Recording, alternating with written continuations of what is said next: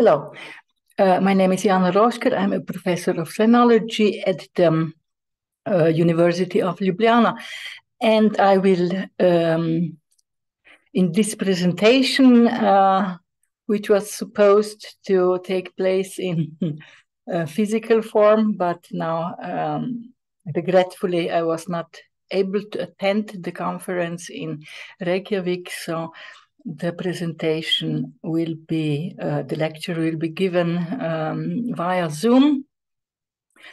But anyway, the conference is on jing, and in this framework, I will try to illuminate the correlative and complementary relation between the categories of Tao and Qi in the jing. This relation is, of course, not only important for severe misinterpretations of the term metaphysics in the Sinophone world. There have been many debates about it because Xing Er Shang, Xue derives from Xing Er Shang, Xue Wei Zhu Dao, derives from jing, and the expression Xing Er Shang, Xue, is also in the modern Chinese used as a translation for the term metaphysics.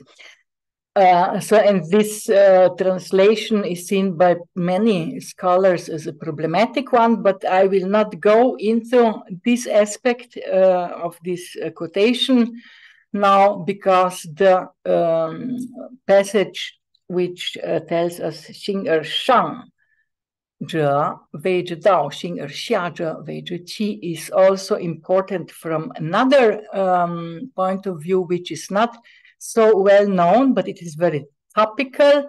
So I will talk about the implications for from the relations of Dao and Qi for the contemporary interpretations of the philosophical paradigms of technology in the Chinese culture. So this presentation will be about the philosophy of technology in the Chinese context. So I will proceed from the questions concerning the so-called cosmotechnology in the Chinese context. And in this context, I will critically present a theory of the Hong Kong scholar Yuk Hui, who has been living and working in Germany for the last decade, and whose a book on Chinese cosmotechnics has been immensely influential in the academic circles of Western scholars working on philosophy of technology. And I will try to go into some interpretations of the relation between Tao and Qi, which seem to me problematic, and because this book is very famous in the Western academic sphere, it is even more important to analyze its possible insufficiencies from a sinological point of view. So Yuk Hui's interpretation of the specific Chinese cosmotechnology also proceeds from the jing. So given that the jing represents one of the most important and paradigmatic classical works of Chinese philosophy and culture, it is by no means coincidental that it also laid the foundations for the specifically Chinese cosmotechnology. Therefore, in clarifying the question about the constitution and the function of traditional Chinese attitude to technology, which also has important implications for Chinese ecology, we shall start from clarifying its inherent connection with the so-called cosmotechnology. So, but what is cosmotechnology? I assume that not all of you are familiar with this term. So, cosmotechnology is a term that refers to the various different relationships between human beings and technology, as developed in different cultures and their corresponding symbolic, economic, and linguistic worlds. In other words, It is a part of cosmologies associated with the specific attitudes of individuals and communities towards various specific techniques that are vital to their survival, and toward technology as a coherent, rationally ordered system of those techniques that are vital for human survival. In this sense, cosmotechnology is a system based on the combination of the cosmic and the moral, aesthetic, or axiological orders in the acts of practicing and passing on such techniques.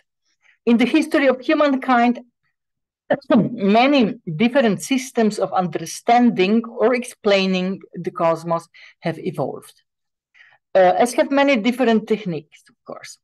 Therefore, there cannot be only one cosmotechnology, as for instance, the European one, because contemporary philosophy of technology is also focused upon the paradigms, the cosmotechnological paradigms as have been evolved in the history of Western or the European thought, starting from ancient Greek, and they give the impression that the only cosmotechnology that has been relevant for today's world is the European one.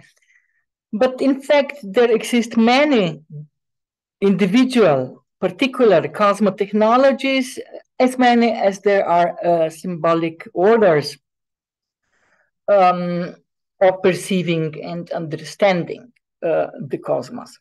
So this culturally conditioned miscellany of different techniques and cosmotechnologies is called techno-diversity. It consists of orders that are culturally and linguistically conditioned, while the process of applying techniques and designing their products is as such, of course, universal. So Yuk Hui, who will be in the center of this presentation today, is a scholar of informatics and philosophy from Hong Kong. In fact, he studied first computer science, informatics in Hong Kong, and then at the postgraduate level, he also studied Western philosophy in France and Germany, I think. And so he is a Western-trained philosopher, but has some knowledge of Chinese philosophy from his cultural background, so to speak. And he believes that understanding different culturally conditioned forms of cosmotechnology, or as he himself calls them, cosmotechnics, is important because it can prevent universalistic equalization of ideas. And so to speak, this is of course important because it tells us a lot about the role and manner of interaction between humans and technology in general, of course. So in other words, techno-diversity is a term which is based upon different patterns, different paradigms of cosmotechnology, which is always based on the relationship between humans and technology. So in this context, techno-diversity emphasizes cultural diversity. It is an understanding based on technological diversity that allows for a multi-layered and pluralistic starting point for the study of such relationships. On such foundations, we have produced throughout history a number of different forms of knowledge linked to the world and the earth in different ways, and through diverse, specific, multifaceted relationships that cannot be measured solely by the criteria of linear progress, of modern science and technology. Only an understanding of the existence of such heterogeneity, as opposed to the isolated contribution of individual nations and cultures, will allow us to resolve the tension between increasingly isolated social groups. And this is what, of course, Yuk Hui emphasizes all the time, which is right, of course. But what are the defining characteristic feature of the specifically Chinese cosmotechnology, we can ask in this regard? How does it contribute to the global techno-diversity? Within the framework of such questions, Yuk Hui then has set himself the task of systematically examining the ancient concepts of Tao, which is used as in the sense of a way, the method, the original principle in the Yijing, and Qi, which can be translated as a vessel, accessory, tool, device. Because he believes, Yuk Hui believes, that the relation between them is of paradigmatic nature for the characteristic features of the specifically Chinese cosmotechnology.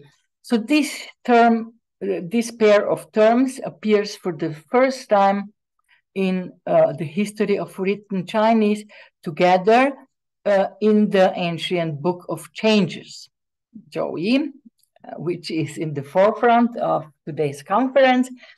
And in the Yijing, it is described in this famous passage, which tells us, 形而上者谓之道，形而下者谓之期. And this can be translated, what is above the form, we call method or Dao. What is below them, we call tool or qi. So for many, not only for Yuk Hui, for many contemporary Chinese scholars, other contemporary Chinese scholars who are also interested in philosophy of technology, Yijing includes in this aspect the basis of Chinese cosmotechnology. So Yuk Hui has elaborated on this question in two of his most well-known works in the field of Chinese thought. And this is a book which I have mentioned before and which is very influential in the European, at least, philosophy of technology. And it was published in English under the title The Questions Concerning Technology in China, an essay in cosmotechnics. So the second publication in which Yuk Hui deals with this question in great detail is an article which has been published in Chinese, and Yuk Hui summarizes in it and explains the core of the relation between Dao and Qi, starting from its first mention in the Yijing, and tracing its evolution and transformation in the further development of Chinese philosophy. So this paper has been published under the title qi与道照人类主义未来的一种回应, which can be translated as Qi and Dao, a response to a transhumanist future. Okay, so now let's describe a little bit more in detail his interpretation of this relation. He sees is as also so he sees this relation between Dao and Qi as a dualism, albeit a dualism of a different kind, not a Cartesian dualism, but still it is a dualism in which the Dao, the concept of Dao, is primary. So, but in his view, Dao is also a moral, predominantly moral category. Therefore, for Yuk, the relationship between Dao and Qi is primarily one between morality and utility. And moreover, he tries to compare it with the ancient Greek distinction between technê and arête. So virtue and utility, or utilitarianism, we could also say.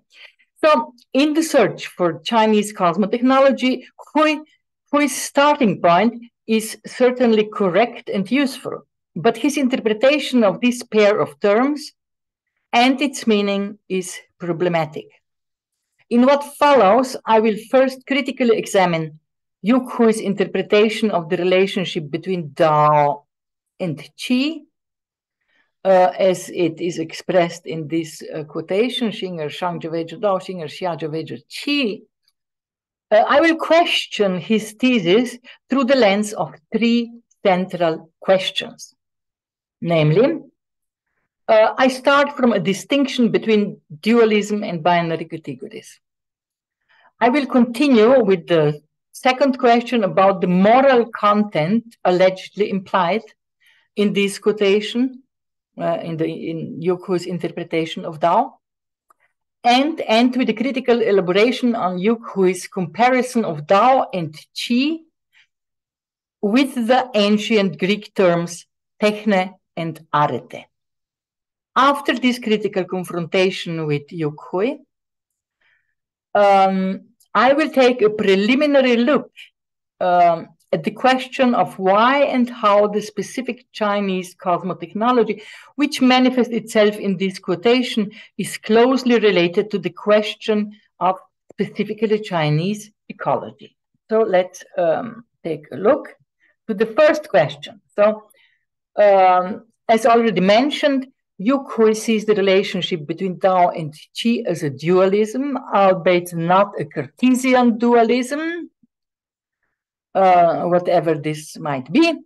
But what is important in this dualism for Yuk Hui, Dao is absolutely primary, the primary category and the most important, the crucial category. So my question in this regard, my first question is the following: is the relation between Dao and Qi in the I Ching just a different, namely a non-Cartesian kind of dualism? So Yuk Hui clearly sees that the relationship between Dao and Qi cannot be seen as a classical Cartesian dualism. However, for him it is still a dualism, albeit one of a different kind. While Cartesian dualism generally refers to two opposing and discontinuous entities like mind and body, culture and nature, being nothing, this form of dualism is not prevalent in China. And he emphasized that yin and yang is not conceived as two discontinuous entities. I, of course, agree with this interpretation, but I also think it is insufficient. And it fails to capture the essence of the distinction that characterizes the two forms of duality, namely dualism and binary categories. In my view, yin and yang, like Dao and Qi, cannot be counted among dualisms, even though they, of course, represent dualities.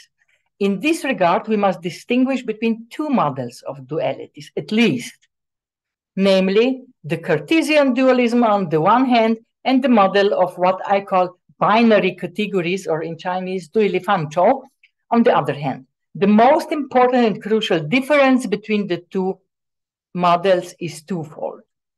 The first has been rightly pointed out by Yuk Hui and is related to the continuous and discontinuous nature, respectively, of the two opposites that constitute these two models of duality. The discontinuous nature of the concept that form the opposites in the Cartesian model is, of course, related to the static paradigms of Hegelian dialectics, while the continuous nature of the binary categories is related to the processual nature of Chinese philosophy and the I Ching as its most important starting point. So the second distinction, however, is at least as important, but was completely overlooked by Yuk Hui. It concerns the fact that the Cartesian model, or the model of dualism, is based on three elementary laws of formal logic that leads to the mutual exclusion of the two opposing concepts, and to a synthesis that is qualitatively a new static phase rooted in the unity of contradictions. The processual and correlative character of the model of binary categories, of which Dao and Qi are also part, or they belong to such binary categories. So the processual and correlative character is based on the mutual complementarity of the two oppositional categories. In this model, the two opposites do not exclude each other, but complement each other in a continuous process of mutual interaction in which neither of the two opposites can occupy a primary or independent position, because they are as such interdependent. So let's proceed now from this groundwork to my second question. This second question refers to Yuk Hui's opinion that Dao is a predominantly moral category. So for him, proceeding from this basic hypothesis, the relationship between Dao and Qi is, of course, primarily one of morality and utility. And I question this with the second question, which asks whether this relation is really a relation between morality and utilitarianism. And my answer, again, is no. Because Yuk Hui, in viewing Dao as a primary moral category, was following Mo Zhongshan, who has seen the entire Chinese philosophy as a kind of moral metaphysics. But this is only one, of course, interpretation of the basic features that define Chinese philosophy. There are many scholars who oppose this opinion, and I also question this basic hypothesis, because I think that these moral connotations were brought into the interpretation of Dao in later Confucian commentaries. They were not part of the original Yijing, but were brought into it in the Han Dynasty, and even more at the second reform of Confucianism during the Song and Ming Neo-Confucianism. This moral metaphysical view was brought into the Chinese philosophy much later. And in the Yijing, in my point, I don't see many moral connotations of Dao as it appears in the Yijing. So let us look at some examples from the Yijing. Of course, we cannot go very deep into this analysis because Dao appears in Yijing for over 100 times. So I will limit these examples to the first and last hexagram, Qian and Kun, whereby the first one, the Qian, is the hexagram of the pure Yang, and the last one is the hexagram of the pure Yin.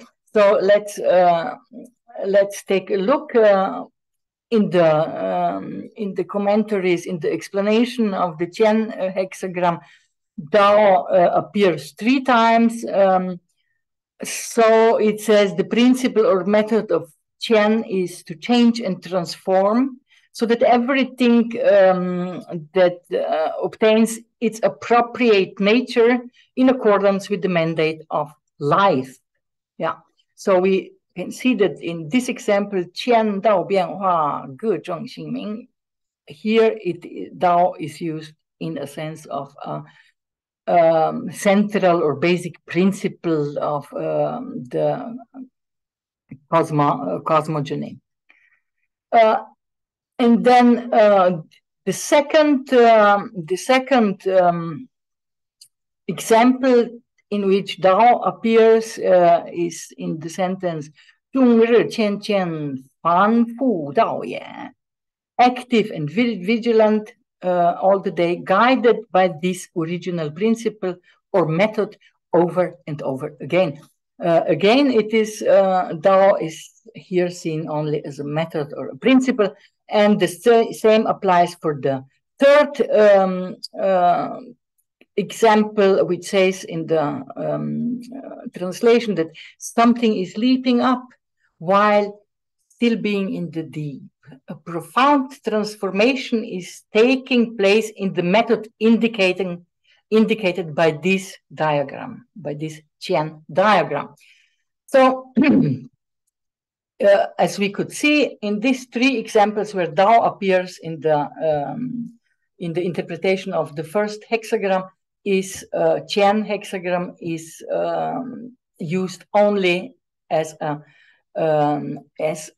method or principle without any clear moral connotations. But let's take a look to the last hexagram, Kun, because in the explanation of Kun, Dao becomes the principle of method which guides the elements connected to Yin, which are following the guidance of Yang, of course. The hexagram is described in the following way. Kun Dao qi shun hu, peng dian er shi xing. The principle or method of Kun is to follow. It receives influences from heaven and acts according to different situations. So in the Confucian commentaries, this principle is then applied to social norms, which is especially important for our basic question, namely the question of whether there are moral connotations or ethical connotations in the category of Dao. And this most interesting quotation goes, the sentence goes like that. 因虽有美，含志以总往事，佛感成也。地道也，气道也，恒道也。地道无成而待，有终也。And I have translated this. Sentence as, although Yin has excellent qualities, their implementation in rulership cannot complete it. This is the principle or method of the earth, the wife, and the minister. The method or principle of earth is without completion, but can only be accomplished through transformation via successive replacement. So, although we speak here, Yi speaks here about the way of the earth and of the wife and of the minister or subordinate, these ways of behavior are not being ruled exclusively by the Dao of Yin, because they can only be accomplished in a correlative and mutual complementary relation with the Yang. And this is a very important difference to the European concept expressing the virtue, the moral virtue. Because what we have seen from all these fragments is that the Tao can hardly be compared with morality as it is commonly understood. Although the cosmic principles can be projected to society in the sense that one has to act in accordance with the principles guiding the paradigm that defines one's own social role, they can only function in reciprocal relations with their respective other. This is not about morality in the sense of a free will of an autonomous subject, nor a morality implemented by a moral subject of virtue, ethics. So in my view, this means that any activity can only be complemented through mutual complementarity between both principles, that of Qian with that of Kun, or that of Yang with that of Yin, and so on. So, and on this basis, we can proceed to my third question, which is my last question regarding Yuk Hui's interpretation, because he sees Tao primarily as a moral category. He tries to compare it with the ancient Greek distinction between technê and arête, and my question is related to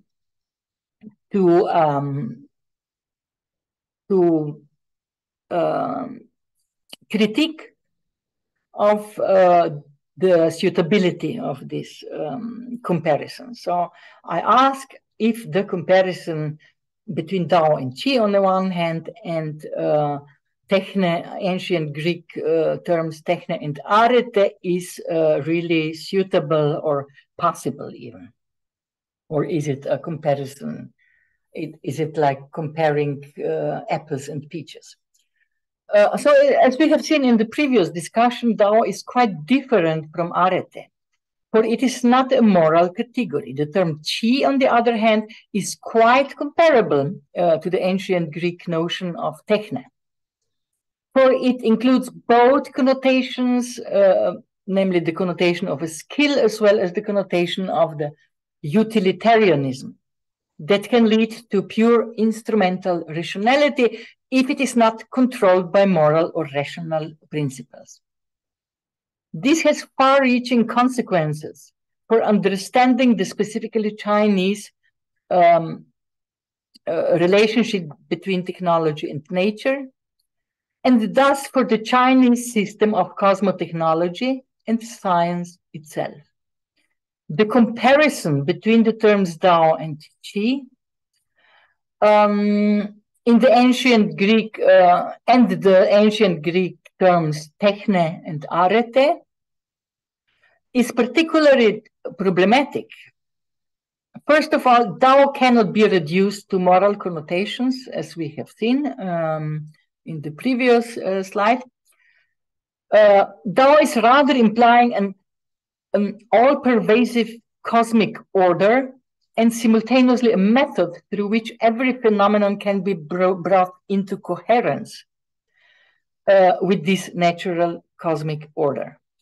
Secondly, while Tao is said to be superior and is a primarily factor compared to Qi, the ancient Greek worldview is said to be more instrumental, and at least from Aristotle onwards, to place more emphasis on the importance of the means to achieve goals. The latter claim, referring to ancient Greek philosophy, is undoubtedly correct, and in what it describes, we can observe the essence of what later, in the last 2 centuries of the previous millennium, shows itself to be the basis for Western-type modernization, namely instrumental reason. So, but while both technê and Qi can evolve toward pure utility when not guided by controlling forces, arête is very different from Tao. Arête is a moral virtue which influences the tool from outside and also limits it. But the Tao is a principle which works in a complementary relation with the Qi from the very beginning. So this is my answer to the third question regarding Yuk Hui's interpretation of Tao and Qi. And as we have seen, well, arête is relying on morality, and while it is the external moral subject, the bearer of virtue, that controls the faceless and heartless, technology or technê. In the Chinese case, on the other hand, the utilitarian element contained in qi must be guided by the creative principle Dao, which is inherent in the very method of its creation, which always aims to establish the harmonious flow and balance between nature and culture, human being and technology. So in this sense, technology is being produced already, created through this complementary relation. So Dao is not a principle which could be put on the or controlling the utility from outside, but it is a principle that is somehow inherently included into the production of technology. And in this sense, this ancient Chinese view of cosmotechnics, cosmotechnology, can, if nothing else, tell us that the principle of a harmonious equilibrium or balance must be present in the production of technology already. So if we now think about the ecological problems with which we are confronted in the present world, we can see that it is guided by metaphysics, which is suitable to a political and economic system that is based on the surplus value, which has, of course, not much to do with harmonious balance between human beings and nature. So with this thought, I would like to conclude my presentation, and I would like to thank you again for your patient listening. So thank you very much and goodbye.